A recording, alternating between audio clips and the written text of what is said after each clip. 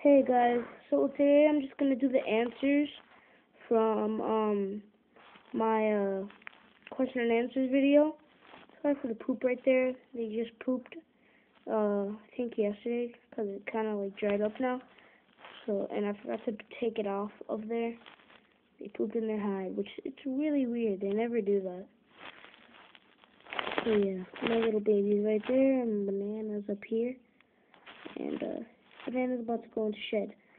But yeah, I'm a little not really, but I'm kind of disappointed because I only got one question. I was hoping for way more than that.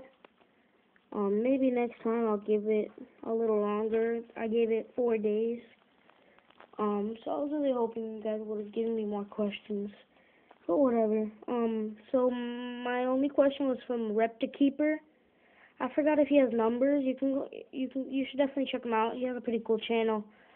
Just go on the video that I made, the question and answers video, the questions, and he's the one that commented.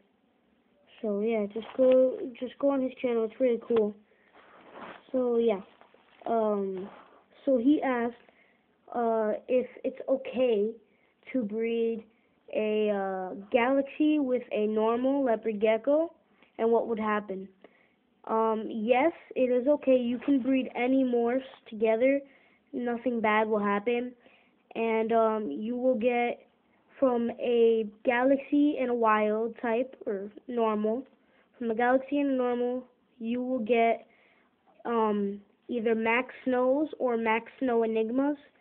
I used the leopard gecko genetics calculator, and I just put in those two morphs, galaxy and normal, and it said you would either have Max Snows or Max Snow Enigmas. So thank you, Reptikeeper, for asking a question. Big shout out to him, and comment, rate, and subscribe. Bye.